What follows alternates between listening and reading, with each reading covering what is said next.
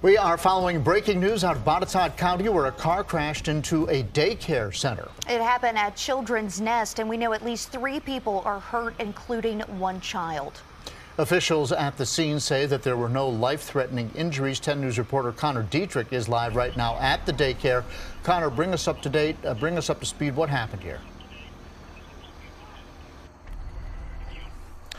Rachel, John, Botetourt County emergency officials tell me that a car actually came down Knollwood Drive here, came down this road here, and then landed or went into the daycare here at Children's Nest. You can see that there, where the car went through, it is now boarded up. When we arrived at the scene, we found parents being reunited with their kids. We also saw the car smashed inside the building. We're told 4 people were injured, 3 of which were transported to the hospital, including a child.